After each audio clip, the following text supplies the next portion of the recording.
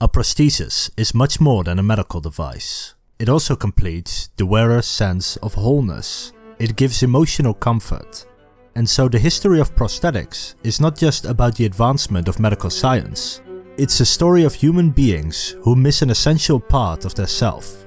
It is a story of human beings struggling to regain a wholeness that they have tragically lost. The earliest known prosthetic is not a leg, arm, or even a fake eye. It's a toe, a big toe, belonging to an Egyptian noblewoman living around 3000 years ago. Now, this may seem odd at first. A person can technically live their life with a big toe. But to Egyptian society at the time, your big toe was culturally important. To Egyptians, wearing sandals was an important tradition, important enough to warrant the construction of this early prosthetic. This big toe shows that prosthetics is as much about function as identity. For the next big revolution in prosthetics, we have to go to ancient Rome, during the Second Punic Wars. General Marcus Sergius lost his right hand on the battlefield. This would generally mean you're unable to enter another battle, as he needed two hands to hold a sword and a shield. But he instead had an iron hand fashioned for him, so he could still hold up his shield, so he could still perform his function, so he kept his identity as a general. With his prosthetic, Marcus Sergius would continue to serve in a long military career. Iron hands, such as the one the Roman general wore, would continue to be used for thousands of years up until the late Middle Ages. Knights who lost their hand would often purchase an iron prosthetic. It can be attached to the armor or to the limb with leather straps, and were often handcrafted to fit the individual wearer. Usually knights employed the same blacksmith for their armor as for their prosthetic. And while these hands could be used to carry a shield, their main purpose was to hide the fact a person was disfigured. It was much more a personal and cultural tool rather than a practical one. It allowed the wearer to retain his identity as a knight and a warrior. But such iron prosthetics were only for the wealthy. Peasants had to deal with crutches. But outside of the battlefield there was the wooden peg and a hook hand. Yes, they are real. While fiction has made them the staple of pirates, and sure, some pirate amputees probably did have them, they were actually not all that common. To attach such a peg or to attach a hook hand, you would need a professional surgeon who would know how to properly cut the limb. But surgeons were uncommon on ships, so the vast majority of pirates did not have a hook hand or peg leg. But let's consider the fact that iron hands, wooden pegs, and hook hands were used for thousands of years. That they were used from the Roman Empire all the way to the end of the Middle Ages, showing just how slowly medicine progressed.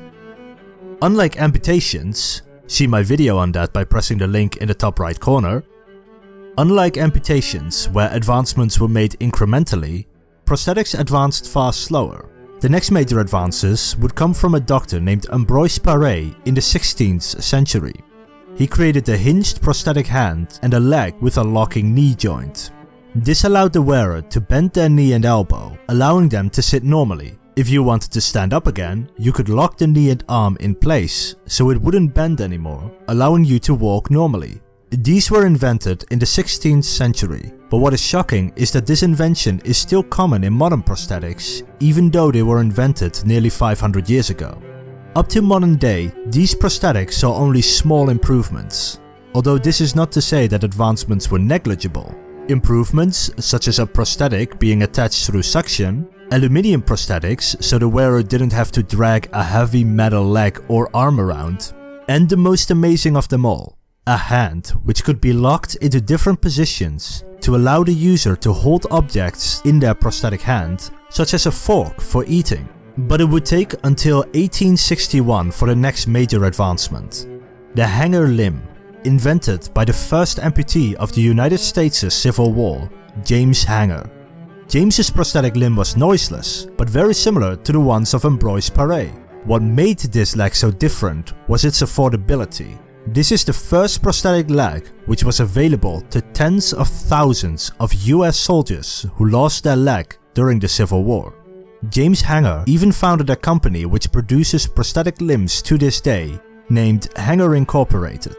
And while most medicine was up and coming and advanced the field of amputations tremendously, prosthetics did not see much improvements until finally in the 1970s. Inventor Isidro Martinez made a huge impact on the history of prosthetics when he developed a low limb prosthesis.